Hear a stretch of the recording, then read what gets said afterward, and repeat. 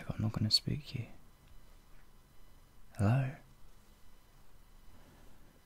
Hey, I can see you're shaking. Don't worry. You're okay. I didn't come here for the same reason the others did. I'm not here to hurt you. You can trust me. Just turn around. Look at me. See? I'm unarmed. I haven't got any weapons. I couldn't hurt you if I wanted to. Let me just... Okay. Chill. I won't come into your cell. I'll just stay outside here. Do you recognize me? I thought you might.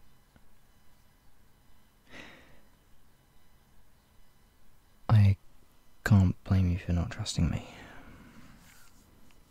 But I only come here to talk. Honest. No, I'm not interested in any information you hold. Not come here to drag any truth out of you. No, it's just me. All the others are asleep or on watch duty.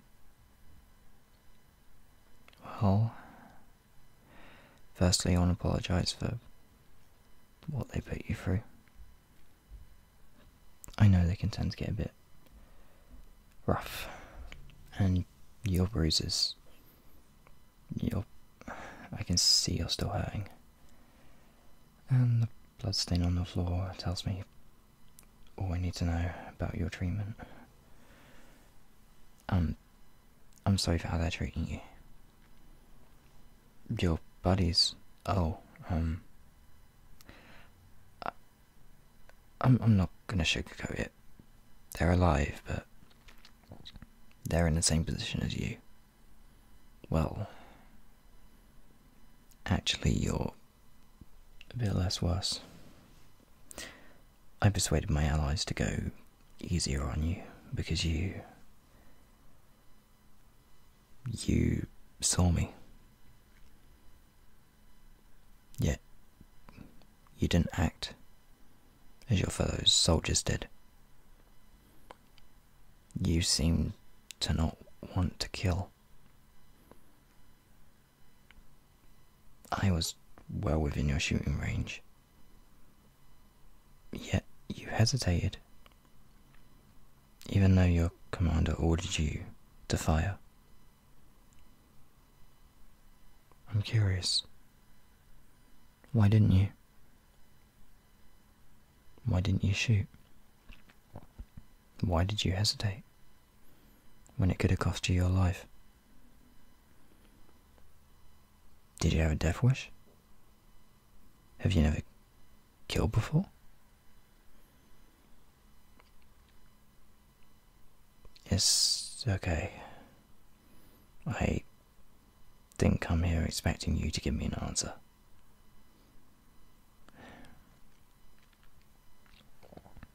If you never killed before, if that's the case, then I understand. The first time is terrifying. It makes you see the horror, the fear, the dread fill someone's eyes. And if you don't do it quickly, watching them tremble, wench in agony, it can be both terrifying and empowering at the same time. You can feel so powerful, so in control, and it's easy to get lost in it. So just let out all your frustration, all the feelings inside you that you didn't even realise you had. All the things that still bugged you, still ticked you off, letting everything out. And you just scream internally. And you let it all out with one swing, one slice. But one slice isn't enough. You watch the blood fly. Everything just fades. And all you can do is listen to the skin being torn open. You feel so wild, so lost, so high. You're in a head rush. You're lost in the act. The only thing that fuels this feeling, this ecstasy, is destroying them more, making them bleed more, making them scream louder, tearing them, ripping them apart, destroying them, mutilating their body, imagining everyone who's ever wronged you flashing before your eyes, sinking your teeth into their neck, tearing off masses of their skin, then biting down and piercing their veins. And before you know it, your eyes burn from the blood on your eyelids. And the taste of iron is all you can taste. You brought back to reality the potential you have, the result of your potential laying in front of you. And a thought comes that how that body, that lifeless corpse, could have been you, could have been yours, could have been your family's, your friends. You feel sick, you feel disturbed, you feel like such a monster. That memory, it taunts you, playing repeatedly in your mind, in your dreams, in your waking thoughts. You're plagued by it, you're in shock of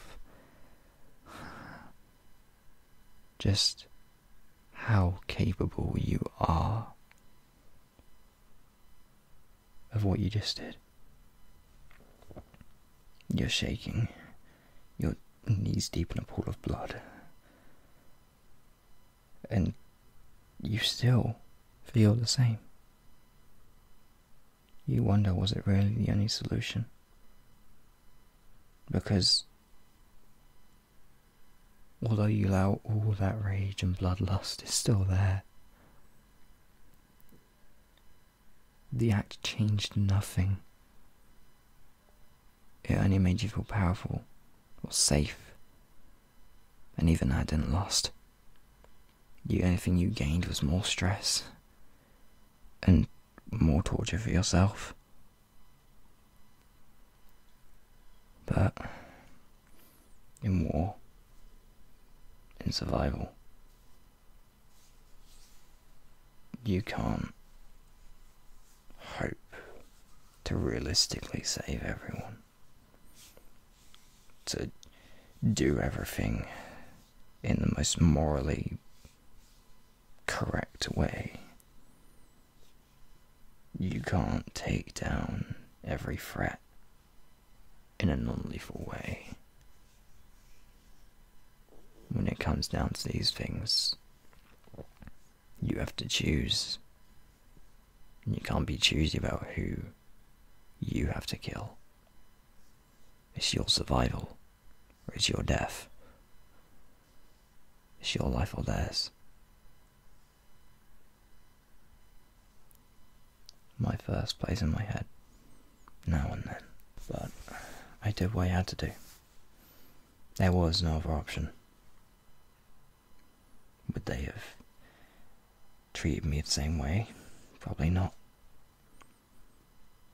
But it was kill or be caught. The person's life I took, probably the most innocent ever. Just someone who was in the wrong place at the wrong time. His job, his role, would have dragged me back to where I came.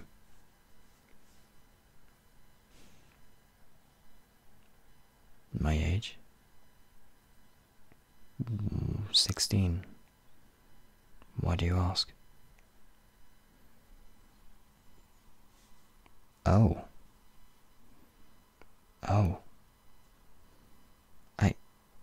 Seeing me? I reminded you of your own child. But why would that stop you? Why would that stop you from shooting the enemy? Me? I don't know, I can't remember my parents, or if I ever had any. My memories are a blur when I think about back then, before everything hit the fan. Your accent, it rings familiar. Where are you from? Oh, no, I used to live there.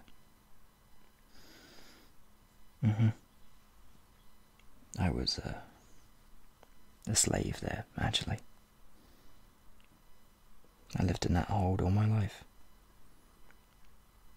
Before the camps, before your superiors, as you all like to call them, found a resource to render all slaves and all labour useless.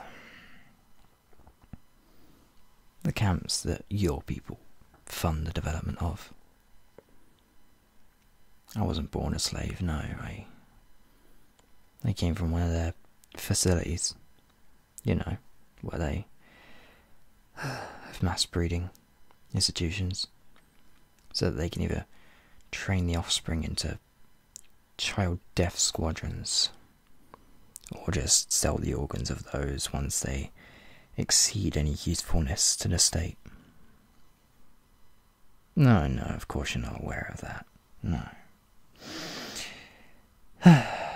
The labour of your people funds the facilities, but of course, you and they don't know what they do in there. You also don't know how your superiors go around committing acts of biological warfare on the surrounding tribes, so they can expand their territory. It's not lies. I was shown this. They tried to train me. I was supposed to infiltrate the nearby tribes as an innocent child, then wipe them out myself, and any areas of the continent that opposed your superior's reign. But I was not up to their standards. I lacked the skill and the abilities, so I was just shipped into slavery instead. Before that, before the facility, I can't remember. I was there as long as I can remember. You look shocked, but there's a whole lot more that your people aren't even aware of. What did they tell you? That we're a bunch of terrorist rebels? The camps, the facilities, the mass eugenics that your rulers commit. This is why we fight. This is why we storm their lands. For our freedom, for our lives. To stop such atrocities.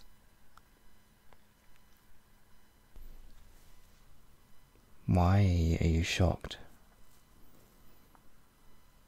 Why does the fact that I joined this cause shock you because I was a slave?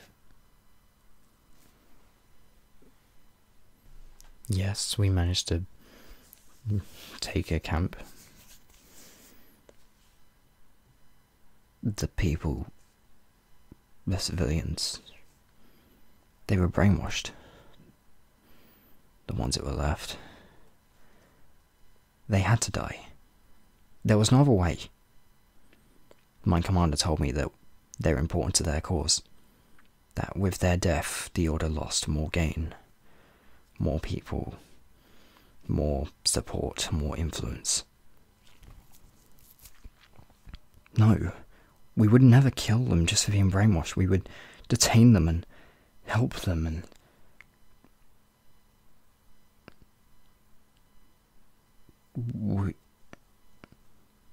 We didn't save any. They were all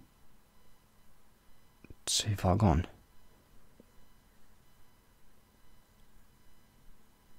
We killed them all. Well, there was a lot of them. And they were escaping. They were running back to your superiors, so we opened fire on them using a tank and cannons and everything else we could. There was no one left to save. We couldn't. They were too lost. They were too blinded. They would have gladly killed themselves for the order anyway. They were far too far gone. We couldn't help them. No. It wasn't the only camp. Whatever they do in there, whatever goes on, it changes the people. If they don't end up being flayed alive. No. We don't kill everyone. We're not a terrorist group. How dare you compare us to your fucking superiors? We are not your order. We do not commit atrocities. Shut up. You're just trying to fill my head with all these lies. No, you're just blinded. You know what? Maybe I was wrong to come here. Maybe you're just like all the others. I thought that you had more humanity, more empathy. When I saw you having the gun aimed at me but not firing, I took you down myself so that you wouldn't be killed. I saved your life. I spared it because I thought you might be different. I thought you might be like us. That you might notice all the things that your government, your order, your superiors, whatever you want to call them, are doing. The blood fucking stains they've left on this land. The people they've torn apart. But I guess you're just like all the others. Just another worker. Another blinded civilian. Unaware of what your job, your labour funds.